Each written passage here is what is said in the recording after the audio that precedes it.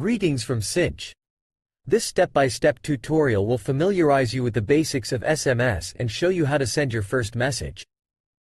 It's the first step towards integrating your application and beginning to send messages to your customers. Let's begin. Once you've created your Sinch dashboard account and have logged in, locate SMS in the main navigation menu on the left and select Get Started. You can now send test messages easily and quickly using our terminal app. We will explain what each element means and how it's used. During the trial period, you can only send messages to verified numbers. Your phone number was verified during the sign-up process. If you wish to verify additional numbers, navigate to Numbers and select Verified Numbers in the menu. To send messages, a sender number is required. We've provided a free sender number for use during your trial period. After upgrading your account, you will need to purchase your own number from the Numbers section of the main navigation menu. Service Plan ID is required for the API request, together with the API token. Both are auto-generated during the account creation. You can always find them under SMS, Service APIs in the left menu. Here you can enter the text message that you want to send to your verified number. Click the Send Message button to send a message.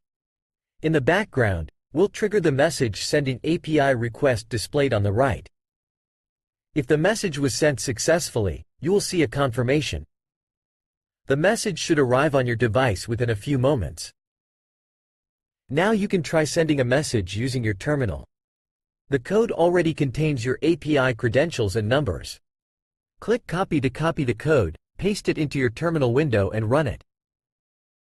Use Message Search to find details about each message you send, including message status, error codes, and actions you can take to resolve issues. Analytics provides valuable insights into delivery rates, latency, and other usage details. Our documentation contains links to the API reference and SDKs, helpful getting started guides in various languages, along with information on how to receive delivery reports for sent SMS and inbound messages in real time, and much more. Before you purchase your own number and start sending messages without trial restrictions, you will need to upgrade your account. Click Upgrade and follow the simple steps to add credit to your account and unlock the full potential of Sinch SMS. This completes our short tutorial on how to get started with SMS. Feel free to explore the platform and consult the documentation. Please don't hesitate to leave feedback at any point during your onboarding journey.